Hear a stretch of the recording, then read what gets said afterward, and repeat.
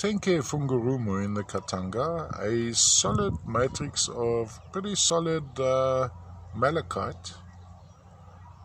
I may be getting mixed up with Mashamba and 10K, but it's just coincidental that the solid malachite I'd expect more from Mashamba and less from 10K, because there doesn't seem to be a healthy dose of chrysocolla on these. But let's go with 10K because we'd have the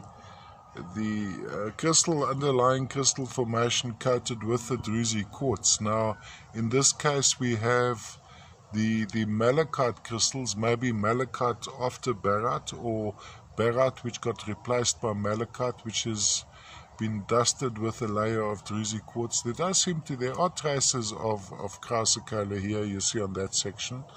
And then typically on this particular matrix, I have found associations of cuprite, and I have found pseudo-malachite, which manifests itself as little blue-green botroids, waxy in appearance, forming on the quartz, so on top of the druzy quartz. But please note, I don't see any at this particular moment. I will look under magnification and we might find some.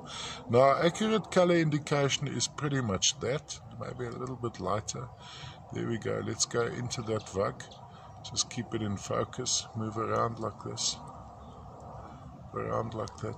I think when technology advances, it would be nice to have a camera which follows the main object and also doesn't overexpose at certain angles. But that's, well, now 2021, maybe in a few years' time we'll have exactly that. We have guys working on it all the time. All the way from the Katanga Copper Crescent in the Congo, copper mines, copper belt of the Congo.